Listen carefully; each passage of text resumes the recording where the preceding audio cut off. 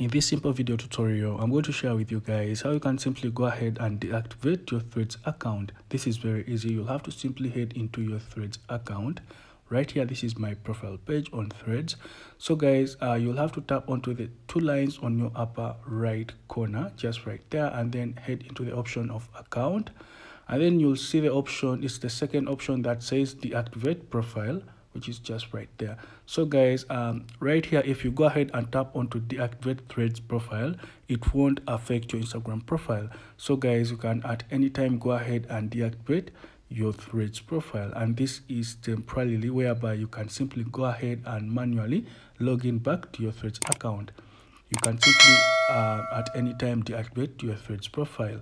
So guys, let me hope this tutorial is informative. If you have any kinds of questions, let me know down below in the comment section. I'll do my level best to answer you all. Go ahead and leave a like, share and subscribe for more video tutorials like this one.